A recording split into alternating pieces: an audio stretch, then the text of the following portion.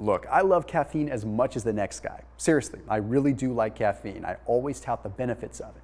But what I want to do in this video is I want to give you 4 different alternatives to caffeine. And I'm not talking about like fuddy-duddy kind of herbal ways to get more energy. I'm talking about ways that you can truly life hack your way into getting more energy utilizing various compounds that you can find on Amazon or honestly, very easy to find places in general. So let's start with some of the basics of physiology when it comes down to creating energy. And in doing so, I want to explain alpha lipoic acid and carnitine. But first, if you haven't already, make sure that you subscribe to my channel. Make sure that you check out all the videos that I'm posting up on Tuesdays, Fridays, and Sundays at 7 a.m. Pacific time. And if you haven't already, turn on that little bell so you can turn on notifications to know whenever I go live or post a video. All right, so alpha lipoic acid and carnitine. You've probably heard of carnitine before because it's marketed as a fat loss supplement quite heavily. And here's the thing, carnitine is cool, but it's really when it's combined with alpha lipoic acid that you can get some actual energy that could replace caffeine. You see, carnitine allows free fatty acids to come from its storage form into the actual mitochondria to be used for energy. So carnitine is responsible for taking fatty acids from the cytosol portion of a cell into the membrane and into the mitochondria, which is the actual furnace where you create the energy. Okay, without carnitine, that doesn't really happen. But that's not the fun part. You see, when it's combined with something known as alpha lipoic acid, you get heightened energy because now you're actually taking the food or the nutrients in the cell and you're giving it the ability to regenerate. So what I mean by that is alpha lipoic acid's job is to add an acetyl group to ultimately create acetyl-Coenzyme A. Now, I'm starting to get complex here, and I promise I'm going to keep this video very high level so you don't have to deal with my biology. But if you remember from sophomore, maybe junior year biology, we learned a lot about acetyl-Coenzyme A. Acetyl-Coenzyme A is ultimately the building block of energy. So without the acetyl group, you just have coenzyme A. Coenzyme A needs an acetyl group. Alpha lipoic acid continually provides it. So what happens is carnitine goes from the cytosol into the mitochondria, brings the food in, okay, creates energy, creates ATP, really what gives you that spark, that energy. Then it's the job of alpha lipoic acid to create the acetyl group so that it can reattach and go through that process again. Without that, you don't make more energy.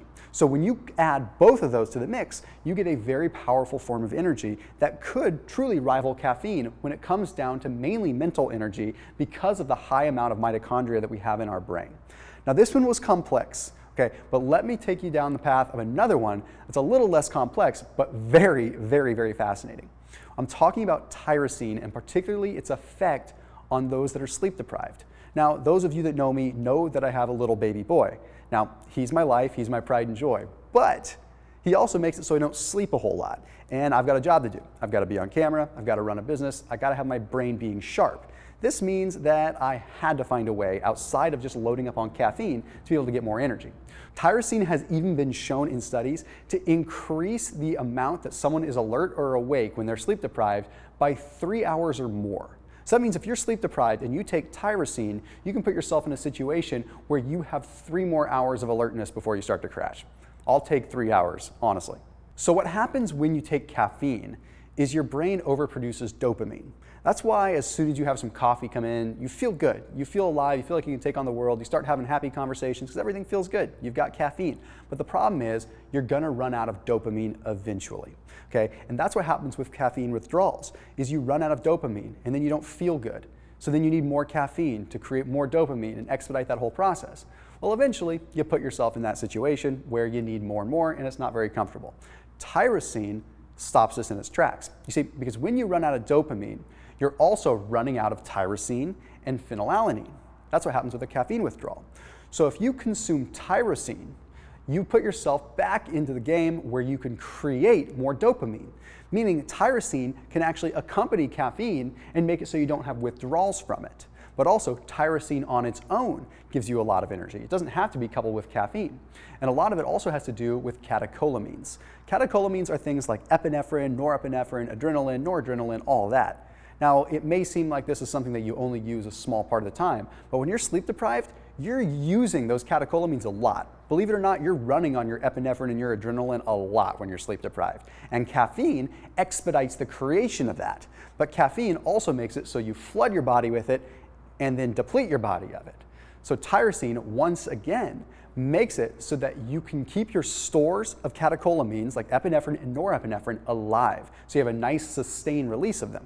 In fact, there was a study that was published in the journal Life Sciences that found that just a regular dose of tyrosine, not even a large amount, ended up mediating the amount of catecholamines that were normally lost during traditional life stresses. So when you're stressed out, you're consistently draining your catecholamines. Your adrenals are working very, very hard. By taking in tyrosine, you make it so that you can continually produce more without ever running into a state where you're depleted. Again, I can't overemphasize how powerful that is. The next one I want to talk about is Cordyceps.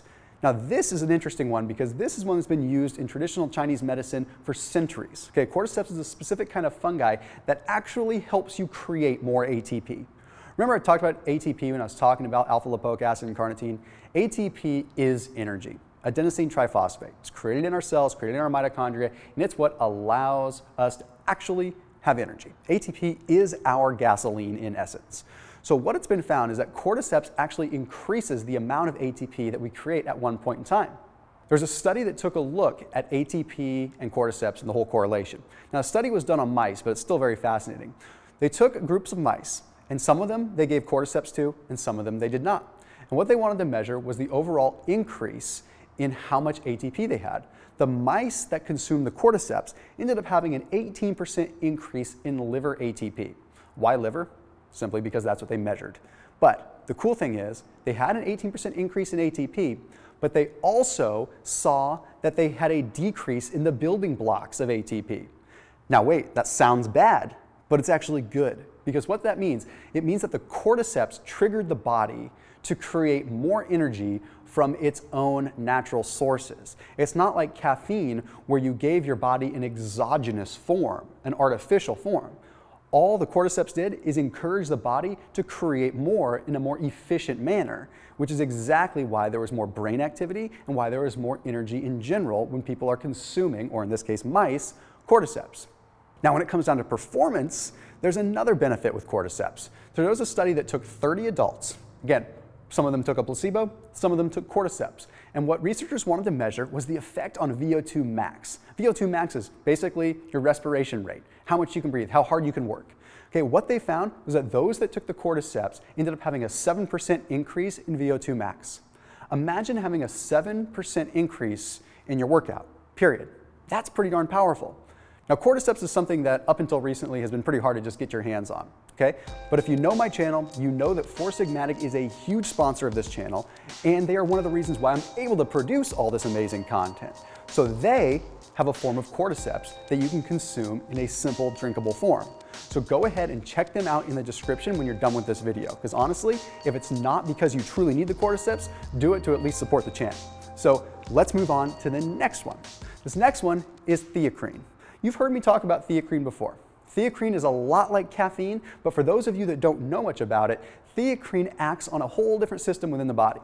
Thea Cream acts on the central nervous system instead of the cardiovascular system. So it is a very close relative of caffeine, but slightly different in molecular structure, meaning it still acts in the same way as caffeine, except it triggers the central nervous system instead of the cardiovascular system. So Thea Cream is very similar to caffeine in that it still works on the adenosine receptor, it still kind of reacts in the same way as caffeine, except it doesn't trigger the cardiovascular response. No shakes, no jitters, and studies are showing that there's no habituation or no tolerance that you can ever build up to Thea Cream. So that's powerful in and of itself. In this particular case, it reduces what is known as 5-HT.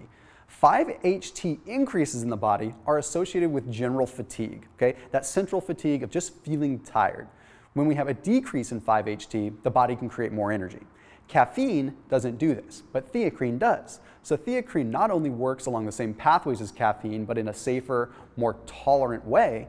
It also makes it so you have a more general sense of energy in a way that caffeine does not. So again, these are 4 ways that you can explore some new energy.